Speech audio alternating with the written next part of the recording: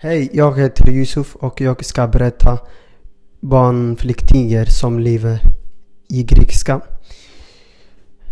I måndags skulle 100 flyktingar barn började i skolan i grekiska. Då möttes de en av mobb. Det är svårt att få grekiska i skolan så lätt. Många föräldrar säger: vem tar ansvar med våra barn om kommer bli våldtagna? 1500 flyktingar barn från Afghanistan och Syrien började i skolan. En förälder säger till nyhetsbyrån att de är rädda för sjukdomar. Man säger att barnen är vaccinerade. Hej, jag heter Asad.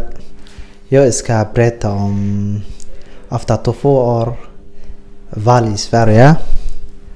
Och styr om vem ska styra Sverige och vilka parti ska styra Sverige efter nästa val.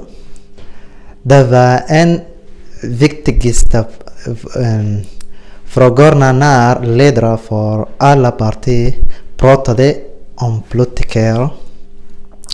Som läget är idag måste många partier samarbeta för att styra Sverige, som kan det bli också efter valet.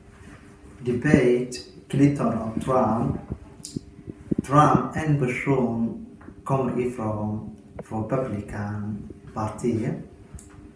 Trump vill president i USA. I helgen mot Clinton och Trump debate där blev det mycket hårt och ord mellan de två politikerna. Experter på amerikan politik säger att de aldrig sett så mycket hårt bråk i debate från världen.